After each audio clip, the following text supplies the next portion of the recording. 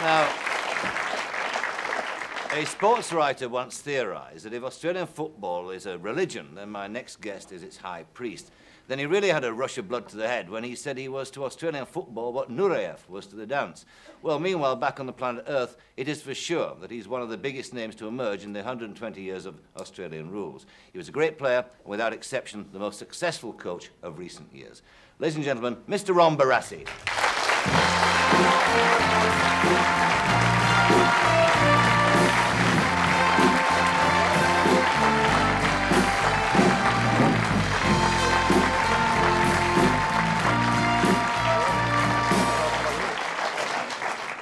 Ron, one of the remarkable things about you, which interested me, is that you've extended this motivation of football teams into the business world now. What's you go along and talk to people in companies and motivate their sales force and this sort of thing.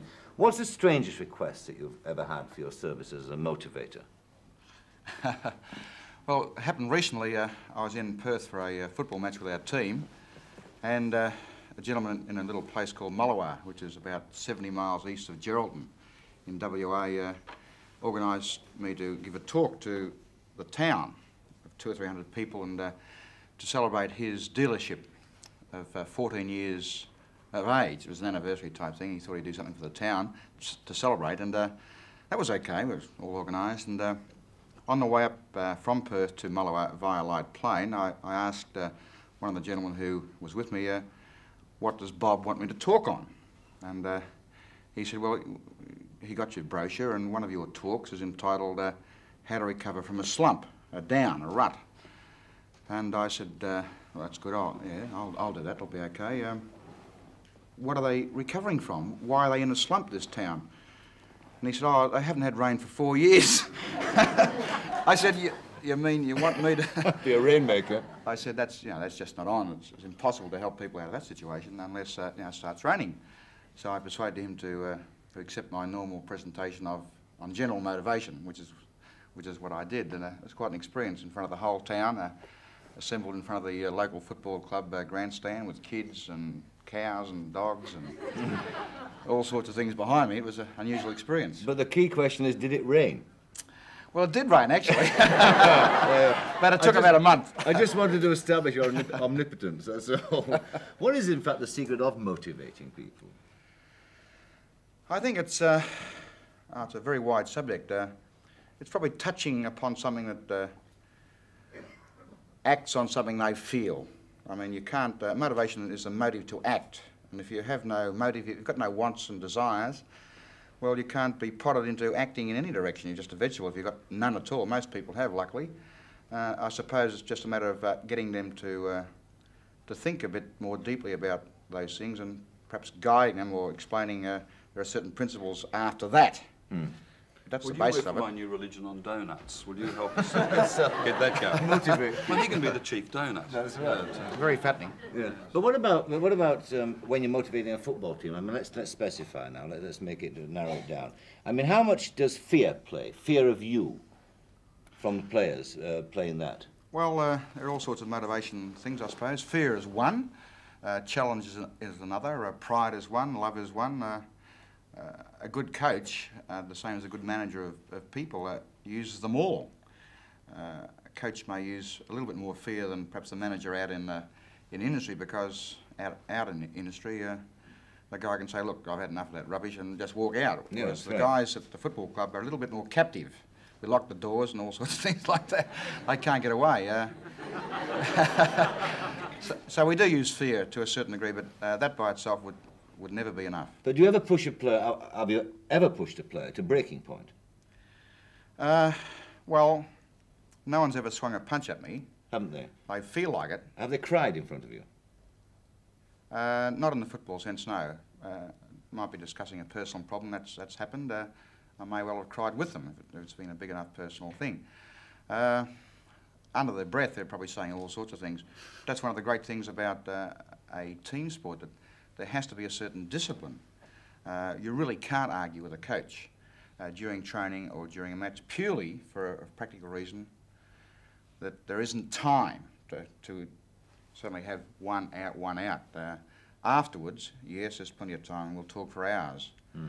But at the time, they've really just got to cop it. And I think it's good in one sense that it does make them grab a bit of self-control for themselves, and that basically is what you're trying to teach them. Motivation really out in the field must become self-motivation. Discipline out in the field must become self-discipline. And that's the crux of that's the aim of the whole thing. You said that no player's ever taken a swing at you when you've been a coach, but you had the reputation of being a tough player in your playing years. Did you ever have a punch-up on the field then? Oh, never. Oh, never. come on. No, I did. I played for about 16 years, and I guess I swung about 7 or 8 punches. Which was the best when you landed? Well, there was one incident which I wasn't very proud of because it was from behind, you know, and that's in the classics is classed as a king hit. And it happened this way, that this particular player had done something which I took exception to, and after I recovered, I saw him in the distance, and I just took off. And the fact that he was facing the other way was just coincidental. If he'd been facing me, it would have been even better. But that was, it wasn't something which I admired about myself. In fact, I felt very, very guilty about it. Do you think or any sport, it brings out the best or the worst in people, Philip? Well, I'd like to answer that another way, if you don't mind. I'm a part-time archaeologist, and I discovered that Melbourne was established by a group like the Aztecs, known as the Anzacs. And they built a great... Please, I listen to you. They built a great pyramid called the Shrine of Remembrance. And Yarra is based on the chant Ye Ra, who was, of course, the god. Now, he is, in fact, the high priest of an ancient fertility rite. Football, consider it for a minute. First of all, you have the large egg shape, right? The fellows rush out and sort of rupture a condom as they rush onto the field. They all then fight for this egg, this little sort of spermatozoa, I suppose it is, and they charge around everywhere trying to impregnate these symbolic legs at each end of the field. That's not generally known. No, it's not generally known, but what I want to know is what part does the coach play in this fantasy? He orchestrates the whole thing. He's a gynaecologist, is he, perhaps? In a sense, in a sense. Now, actually, Philip is a bit of a knocker of football, but he does it in such a way that we...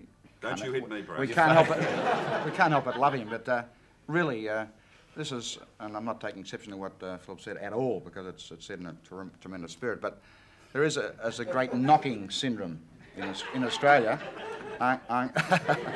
that is very annoying. And I mean, when you think about it, you can knock any single thing at all. Let's take, say, a game of chess. If you know nothing about it and your knocking comes out, have a look at those two guys. I've watched them for half an hour and they haven't moved. What a ridiculous game. But just as easily you can say, I know nothing about chess, but those guys, they're so involved. Oh, gosh, I must learn that game. You know, it's just as easy. Yeah, I think what Philip was sort of saying there... I know what he was trying to say. Yeah. I'm making a very serious point. Football is one of the great Australian rituals. It does have religious significance. In Melbourne, it's much bigger than Catholicism. And I know nothing about it. We play on Saturdays, not Sundays. Mate, I've been to football matches and felt the hair rising. It's like watching Christians being eaten by lions, which I would have enjoyed equally, I'm sure. It's exhilarating, and it's that great cheer that comes from a football ground. At a distance, it sounds like a yawn of boredom, but close up, it's terrific. But I mean, what part does it play, and what part do people like Ron play, the folk heroes in the public relations? In a country with very few heroes and leader images, Ron certainly provides one. There's no question of that. And also something that must be said about him: Barassi, a Greek name, I suspect. Is Italian. It? Italian. Okay. Me. Sorry. Swiss now, Italian, actually. Victoria is not a state where there's much love of the migrant. I've conducted a survey which was shattering. 19% of Victorians were positively for multiculturalism. 50% were Afghan bigots. The rest flopped around like old fish. And but one thing that football does, if you look at the list of players in the football teams, it really is a most astonishingly successful multicultural activity. The names of the players are from every country. That's true. Well, that's only to be expected because they've been here for quite a while. My great-grandfather, Carlo Giuseppe, came out in 1854. But football has another use in society. It is a lever. It means that the managing director can go to work on a Monday and he can talk to the office boy about something that interests them both. You know, and he pays him his 20 cents that the bet was laid and all that sort of thing. I think it's got to be a good thing if it brings people together.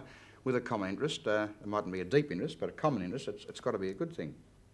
But what about I think the point a lot of people might make about sport nowadays, not just Australian rules, generally speaking through sport, is that under the label of this awful word professionalism, that what's happened is that sport's become too important to the players, too important to the managers, the coaches, and certainly too important to the spectators. That it's become, I mean, after all, if you look at any game, basically, Ron, it's only a game. It was created, in spite of Philip's fantasies, it was created as a means of enjoyment and physical pursuit. Today, it's not that at all. I mean, people cheat, lie, kill, anything for it. That might apply to your cricket and football. Don't get sectarian. See? Sectarianism. But I agree, the excesses of any pursuit are generally pretty boring or horrific. And behoves all of us involved in it, and perhaps people on the fringe of any society happening, like a fiercely competitive sport, to remind us all that we've just got to keep our feet on the ground to a certain degree. But it becomes a bit more than just a game when you start putting a lot more into it. Once that happens, and that's professionalism, you're putting your whole being into it, your thoughts and your mind, your body, hours of training, hours of effort and so forth. It isn't just a game that you really enjoy whilst it's happening. It's like any involving hobby afterwards. This bloke. He's the most religious man on earth for cricket. Now, you know about the religious origins of cricket, don't you? God, please tell me. Right. Which is the phallic symbol. It was played. Listen, this is lost. So long as this fantasy includes reference to my native county, I might buy it. It came from a forgotten monastery in Yorkshire. Oh, thank you. That's all right. The three stumps represent the Holy Trinity. Oh, my God. And there are the 11 blokes plus one. That's the 11 apostles plus one who was in a bit of trouble. And they wear white, don't they, which is symbolic of purity. And they throw the red satanic demonic ball and try and disrupt the Holy Trinity. It's a religion. Just leave them be.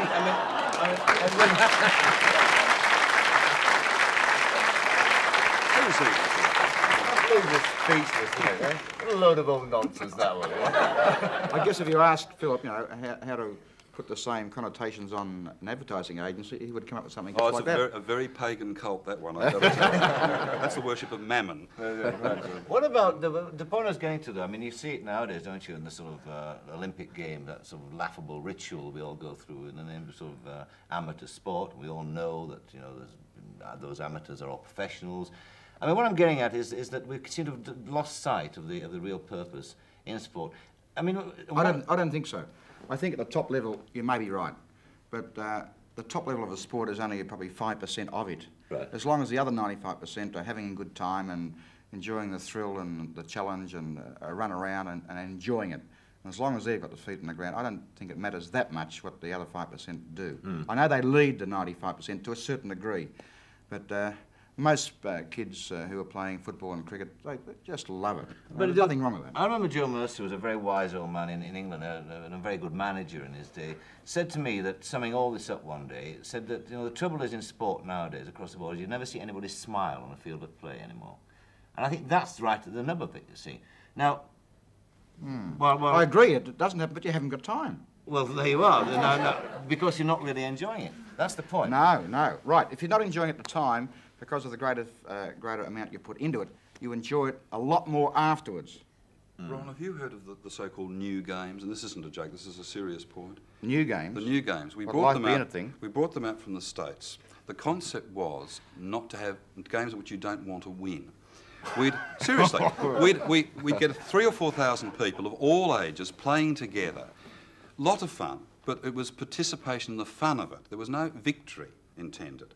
You get 2,000 people on a tug of one of those ropes, tug of war ropes. We had a thing called the whole Earth ball, a great globe, which with continents drawn on it, and people just toss around like a huge volleyball.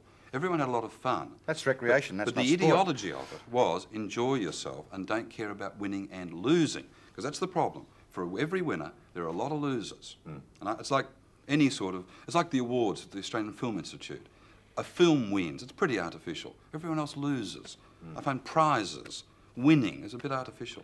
Yes, I think this winning and losing bit has dangers, and the dangers are that the loser feels a failure. But the point is, if we had as an ideal above winning, that each person or each group of people do their very best, win or lose, you can look anybody in the eye and there's no chance you'll feel a failure if you've got it together inside. No one can do any more than their very best. And that's a coach's job, to get the very best out of his team and for each member of the team to do his very best. And usually they'll win anyway, but if you don't, well, what does it matter? I mean, the state of the world is not altered one whit by England beating Australia in a test match or... Don't you believe it? No, everybody goes around about their job and their life and their career next day as though nothing has happened. And that's why it's ludicrous to think that under 12 coaches of a football team carry on and say that the whole world depends upon it. It's just stupid. Gee, when I was a kid in Clifton Hill, if Collingwood lost, the whole place went into mourning for a fortnight. That's true. Of course, I mean, one of the other things too that happens in this increasingly professional attitude towards sport is that all kinds of things are induced into sport to make the players perform better. Drugs, for instance, which I mean are prevalent now, particularly in athletics. Is there any evidence at all of use of drugs in Australian rules? Well, the last drug I saw being used in football was a nip of whiskey at three-quarter time. A player that I used to play with used to like that, and he played a lot better afterwards too. But as far as drugs that you're talking about, I really don't know of any cases in Australian football. I've never heard of it in any cricket or football and other codes. I'd be definitely against it, because if we continue on with that, it means that the team or the club or the nation with the best sporting scientist wins. I mean, just against the whole thing. So you don't have a team chemist? Now, we have a team of psychotherapists and hypnotists and all those sort of things. But you know now that what's happening in athletics. I mean, you do Yes, obviously. I know that, and I think it's entirely wrong. Yeah, I mean, I was told by an athlete actually that he went to America recently and ran a 100-yard race there, and two of his opponents took coke before the race. And you see, the problem is now is that they're not testing for that. The drugs, in fact, they're testing for, the athletes were using 10 years ago. I mean that seems to be the appalling aspect of sport, which is really what I was trying to sort of... It's like those suspicious Russian shot putters, who yes, 3 years ago were men cutting forest down in Siberia, who have now got quite pert breasts. That's right, yes. It's use of anabolic steroids. I think it's up to the administrators to be a lot stronger and to influence the coaches, and seeing the administrators appoint coaches, they've got the power over the athlete through that, and it's up to them, really. Now, just digging finally this motivation factor of yours, and as I say, you apply it now to business. Could you conceive a time when you might apply it to the trade union movement in this country? And if you did, what would you do? Well, I'd love to have a chat to them. You would? I really would. I mightn't survive, mind you. But I do think, I agree with, I heard Philip before and woke up in time to hear him say, no, don't hit me, don't hit me. To say that the left wing, which is the militant unionist in general, he's left wing, he's supplanted his idealism and love, which Philip spoke of, with hate. And I think that's to be fought. I really do. It's also to be fought at the corporate level, though, isn't it? Oh, yes, it's not just one-sided, there's no question of that. But it's very hard to speak and reason with and guide or push or do anything with people who have hate in their heart. And do any of your plans in the future, Ron, exclude football and include a career in politics? Well, I've been asked occasionally, hints drop and all that sort of thing, but perhaps in the final analysis, maybe too selfish. In that, I just don't know whether I'd survive there. I don't know about the party system, because a lot of my beliefs are in Labor. A lot of my beliefs are liberal, and I'd have a hell of a... I'd be in big trouble all the time. I reckon I'd make 3 headlines I'd last 3 years, and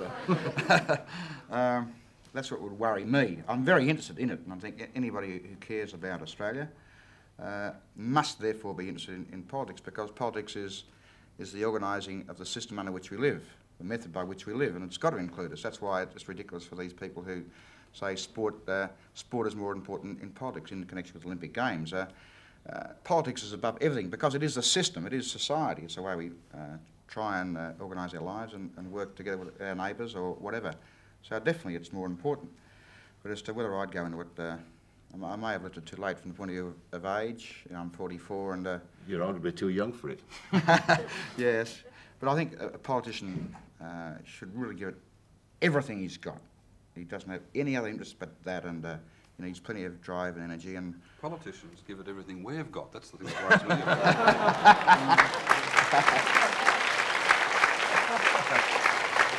They might be right. Ron Barassi, for the moment, thank you very much indeed. Thank you. Thank you.